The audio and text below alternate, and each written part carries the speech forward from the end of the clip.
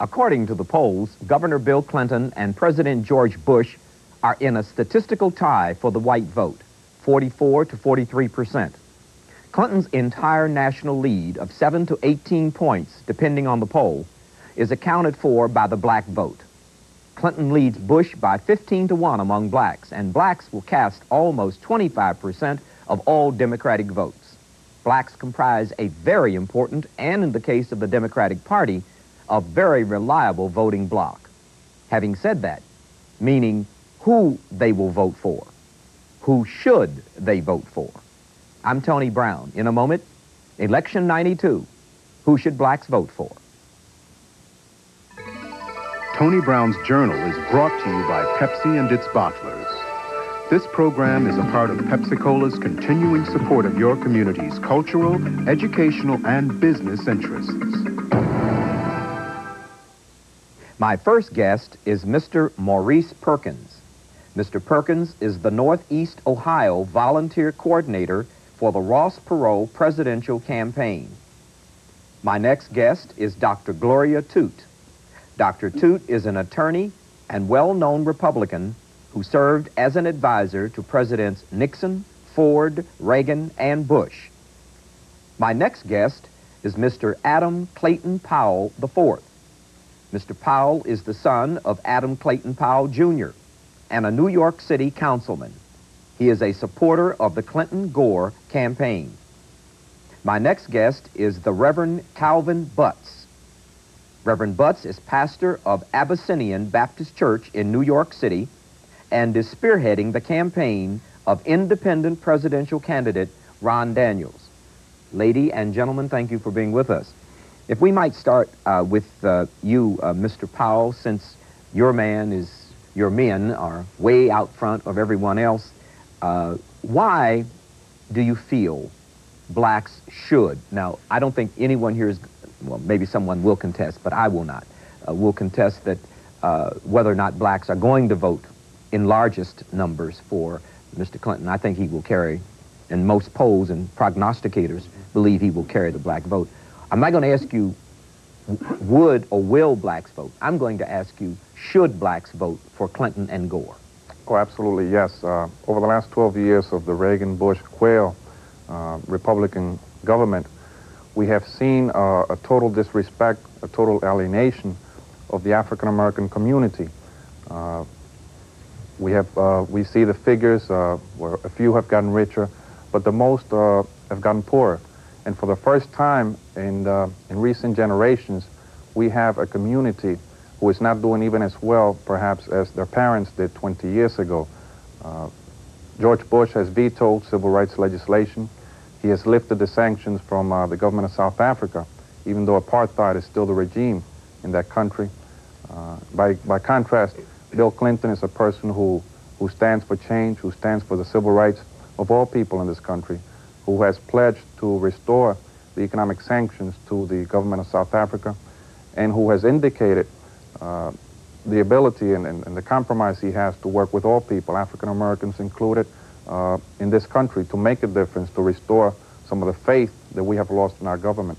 Do you place any credence in the charge by so many blacks and black elected officials, in particular, and Congressman Rangel of New York specifically, that President Clinton has insulted black people by staying away from the black community to woo the white vote? No, not at all. Obviously, he's not a perfect candidate. Nobody is. But I do believe he is a new choice, a fresh face, so to speak, in the White House, and somebody who we can certainly work with, somebody whose door we can knock on, and he will respond. On the other hand, we have seen what 12 years of the Reagan-Bush-Quayle period has done to this country, to African Americans in particular, and I don't think we want 4 more years of that. Bill Clinton is a decent man. He has a very good record, an excellent record in the state of Arkansas. He was voted the best governor by his peers, both Republicans and Democrats, in a survey last year in the Newsweek article. So the fact is that we have somebody with the credentials, with the ability, and with the enthusiasm to lead us to the White House. Dr. Toote, why should blacks vote for President Bush? And should blacks, as they are now predicted, should blacks vote in such large numbers for Governor Clinton? Well, the Bush record is, I think, one that blacks can appreciate. We've got Clarence Thomas on the Supreme Court bench. We did not expect, really, to have an African-American replace Thurgood Marshall. We've got Sullivan in the cabinet. We have Colin Powell in the White House. We've got a man who understands the problems of African-Americans and who's trying to solve those problems. And his programs relate to what we as African-Americans can understand: empowerment, economic empowerment. His health care program, his education program, Head Start getting more money than at any time in the history of this nation. But as it relates to Bubba Clinton, he frightens me. Anytime a Southerner, a white Southerner, before the media says, call me Bubba, call my friend, my co-mate Bubba, that's a word that in the South has meaning. And I should think that we African Americans ought to understand that meaning also. His first campaign ad, welfare, against welfare, bringing down welfare, taking people off of welfare. Here is a man whose state does not have a fair housing law, does not have any civil rights commission in the entire state. Here is a man whose state was found to have such poor apportionment for voting patterns that the federal court came in knowing you're going to have a 1990 census and said, I'm not going to let this state have one more day. 1989, we're going to change the districts. He appealed it. He appealed a decision that clearly said that blacks were not being empowered to vote in his state. He goes to country clubs to play golf where there are no black members, and he says, I don't know why you want to make a big deal out of that. His state, for experience, we've got counties in Detroit bigger than the population of his whole state. His state ranks between 40 and 50th in everything in America, in percentile. In education, the state is behind. In wages, not only is it behind the national wage, I had to interrupt you, Dr. it's behind the southern wage. Right. Now, if Governor Clinton is such a bad person and the public is privy, black people are privy to the same information that you are, not all of it, but most of it, why, in your mind, are blacks rejecting President Bush by 15-1? I'm not sure how we're going to vote on Election Day, and I don't think that's going to hold true. I think that when we get to the polling booth, we're going to have to remember that Jesse Jackson is not doing very well either with his candidate, that there are a number of blacks that aren't. This man hasn't said a thing about statehood for the District of Columbia. You would think that if he's going to get that black vote, he certainly ought to talk about statehood and putting 2 black senators in Washington.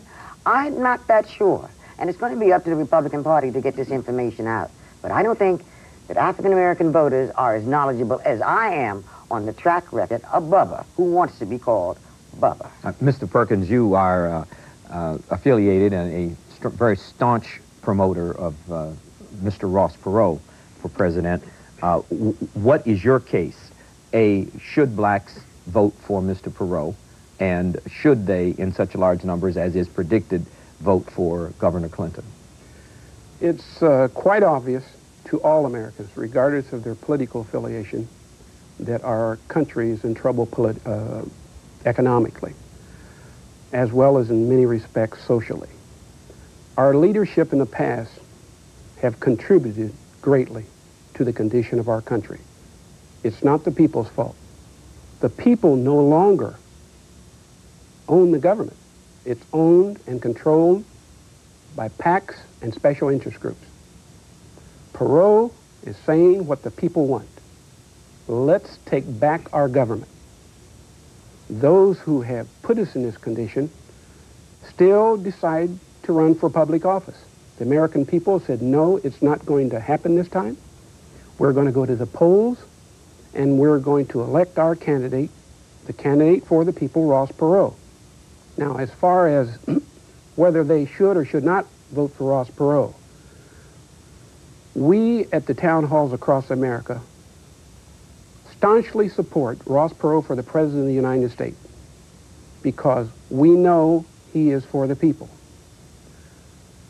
The economic conditions of our country are getting worse by the minute, but yet our leadership does relatively little. In the case of Bill Clinton, you can look at the state of Arkansas and you can see what he has done to Arkansas. It's a state which has a right-to-work law. Unions are nearly outmoded or outvoted in that state. How can he come to the people and say, vote for me, when he doesn't even support organization of unions within that state. He's done a poor job with Arkansas. He'll even do a poor job for Americans. You can fool some of the people some of the time, but you cannot fool all the people all the time. Black people have an incredible stake in this election, as we've had in all the ones in the past. Our economic conditions in the black communities throughout America have been devastated by our leadership. Ross Perot will bring forth economic conditions which will enhance the earning ability and obtaining jobs for black people. As Ross has said, if you do not have jobs in America, you have nothing. We're at the threshold of either economic chaos or this election. We're going to vote for Ross Perot and put this country on its feet again and create jobs and create an economic base, as well as upgrade the educational base of this country and bring back America to its greatness. Mr. Perkins, blacks are not in significant numbers as of these current polls in support of Mr. Perot. Perhaps they've missed something. Perhaps they haven't considered him. Perhaps they've only considered the two major candidates. A book recently released named Bankruptcy 1995 documents with numbers that by 1995, all taxes collected, personal and business taxes, will amount to only 85% of the interest on the debt, which means that if this is true, and one can get the book and determine for themselves if it is, the American government will not be able to pay its bill, i.e. it will be insolvent. Therefore, there will be no Medicaid checks, no Medicare checks, no Social Security checks. There will be no society as we know it. Mr. Perot has said words to this effect. But the American public, I think he's, as of this taping, is about 14 or 15%, as I have discerned in the polls, which means that the American people are not buying his sacrifice and his pain prescription to take care of this problem. Then how can you make the point that we as Americans, black Americans in particular, who are socioeconomically probably at the bottom of the barrel, should support a man who is asking them to accept more pain and more sacrifice? As you know, Tony, the lives of all black people has meant sacrifice from slavery until today. Ross Perot is saying what everyone knows, and he has had the courage to step forward and tell the nation. He's just reiterating what people are thinking. Now, relating to black people and the economic conditions, currently we have a national debt exceeding $4 trillion, of which will exceed, by the turn of the century or the year 2002, 7 or 8 trillion. As you indicated, our income in this country exceeds what the overhead is. Technically, this country is bankrupt. We are the largest debtor nation in the world. And you know, and everyone knows, there is a day of reckoning. America is at that threshold. Now, we can either bring this country up, or we can let our leadership bring this country down further. Now, we're going to come back in a moment to that point and see what each of the major candidates plans to do about that problem. But we're now going to hear from Reverend Butts, who's been so patient. Reverend Butts, you are backing Mr. Ron Daniels, who is black and who is independent and who has an agenda, basically, I would call it a progressive agenda. I think you would agree with that term. What is your case for voting for Ron Daniels? I think he's on the ballot in 15 states. That's right. What is your case for voting for Ron Daniels instead of the current front runner, or Governor Clinton? Because I believe that Governor Clinton represents the status quo, as does Mr. Bush, as does Ross Perot. I've been a Democrat as long as I've been able to vote. I took a foray into independent politics with Mr. Perot, and I would say we dare not risk him changing his mind again. And the Republicans have not done any more or any less than the Democrats. Black people will suffer. It's like if you vote for Beelzebub, Satan, or the evil spirit, you catch the same hell. And there has to be a time when black people dare to move away from politics as usual. I have respected those who have decided that we should not put all of our eggs in one basket. That's very clear. No longer should we be taken for granted as the Democrats do. But we cannot be ignored as the Republicans have. We cannot be treated as if we're just on the side, and a few of us, we have to have more. So I'm backing Mr. Daniels because I believe that it's time, and it's happening more and more, Tony, and I congratulate you and others for making it happen, that black people begin to think more creatively about how we use our votes. Mr. Daniels has pointed out, and rightly so, that the largest political party in America are those who are unregistered and those who don't vote. And there's a reason for that, because people are not engaged by what we have. And so therefore, I say to those who are willing to take this risk, because I believe that Bush or Clinton will win, but I don't think that things are going to change significantly for people of African descent. So I'm saying vote on a principal position. Take a look at the agenda for a new tomorrow. This is really the construction of what Jesse Jackson should have been doing. Jesse was a big disappointment. For 8 years we followed him. We gave Jesse whatever he wanted. And basically we got nothing. And therefore now he was treated like a dog by the Democrats. And now we have to rebuild, not necessarily a party, we can look at that, but at least an independent movement. We might have, in an independent movement, decided not to go with Clinton and to throw our support behind Bush to really show the Democrats that you just can't take us for granted. But I say, let's look at this independent movement. Let's take a look at what politics can mean. I thought Perot had a good plan, but you see, we gave him, as speechwriters and consultants when I was a part of his campaign, what he should address at the NAACP. But he turned out to be the same kind of white man we've been used to dealing with. He wouldn't say what he wanted to say and embarrassed himself. And then he dropped out, leaving those of us who took an early position for him out on a limb. He must be crazy if he thinks we're going to come back and all of a sudden jump on his bandwagon again. Mr. Clinton, as Dr. Toote has pointed out, is not someone that I think we can trust. He's going to wind up maybe making a few more blacks, as it has been said about the Republicans, have higher positions. But the Republicans have not really done that much for those who've been loyal to them. So I'm saying, brothers and sisters, remember, we are faced with a status quo situation if one of these three men win. Let's talk about, if we may, the realities of your proposal. You are a credible black person in a leadership position, and no one will say to the contrary. You took a lot of heat just by not going along with the black Democratic establishment. That's I mean, correct. they said things about you that were pretty bad, and certainly many of the things they said aren't true. Now you're in a position you're sophisticated enough to fend them off. You are stable enough economically and socially and politically to survive. But how feasible is it for the average black man or woman to talk and behave the way you do? And that is, well, I'm not going to go along with the Democratic game. I'm not going to follow Jesse Jackson into the abyss. I'm not going to be, I'm going to vote for whomever I want. How realistic is that in the black community? If I can't speak to those who are of a generation or two before me, let me speak to those who are behind me and with me in terms of Malcolm.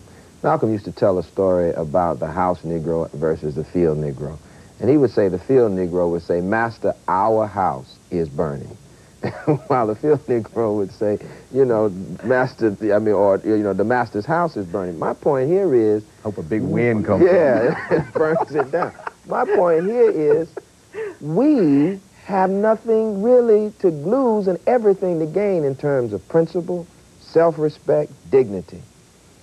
People would say, what sense does it make to use a black college campus to have a major convention, to spend money with your own only, that freedom ain't free, to buy black?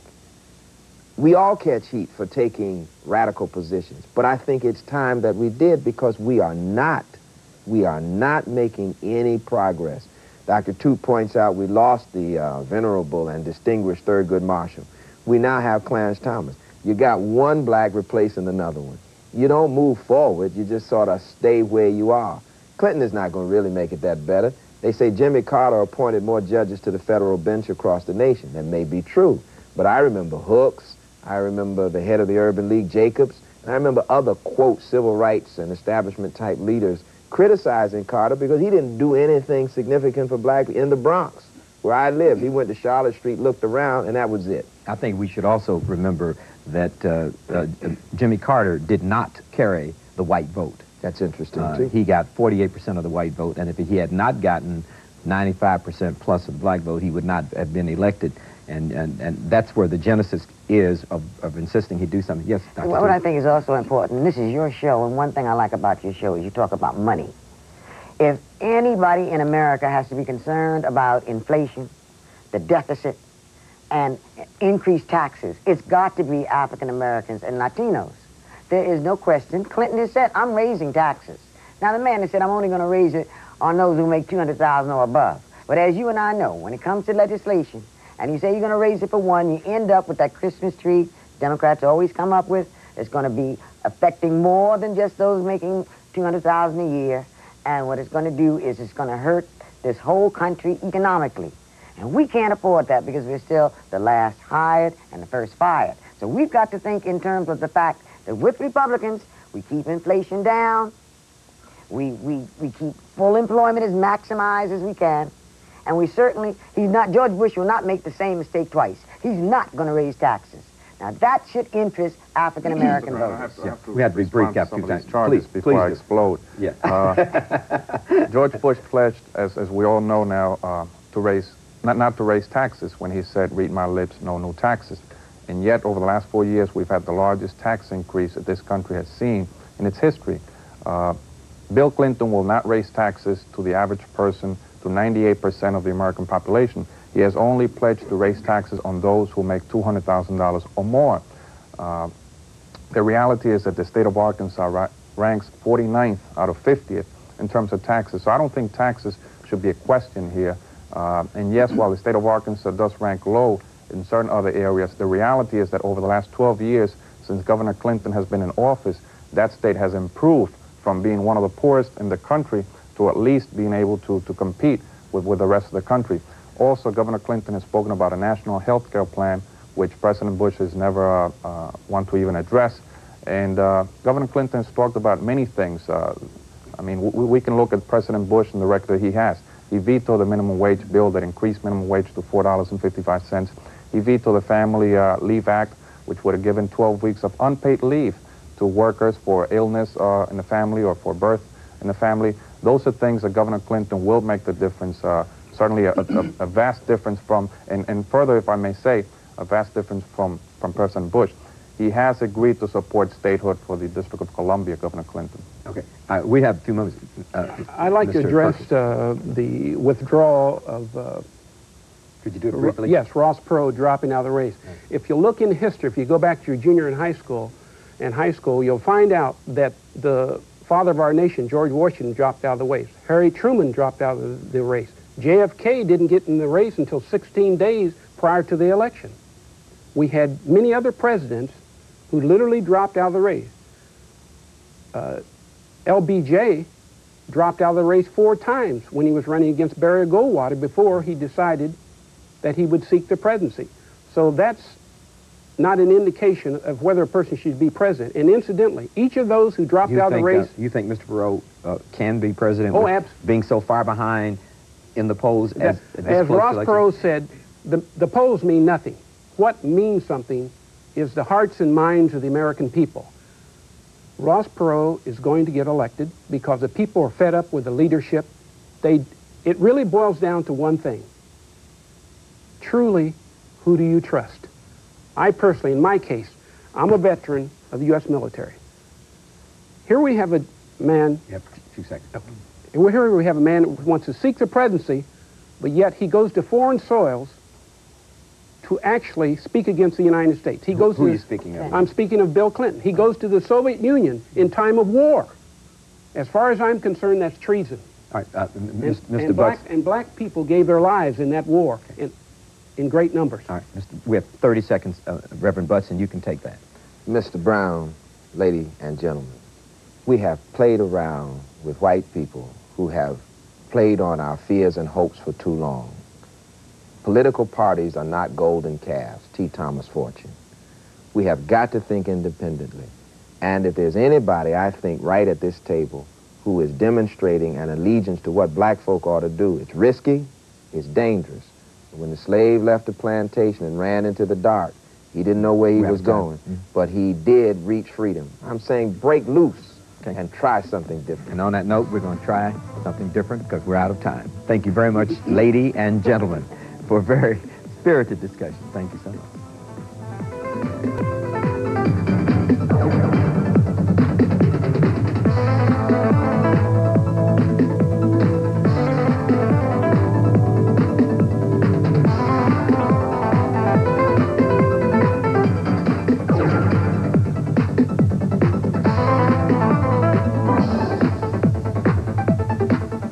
Tony Brown Productions produces this program and is solely responsible for its content.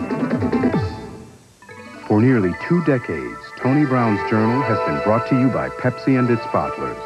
At Pepsi-Cola, we're committed to the communities we serve and their cultural, educational, and business interests. Tony Brown's Journal is available on video and audio cassette. To order, call 1-800-524-3552. Credit cards accepted.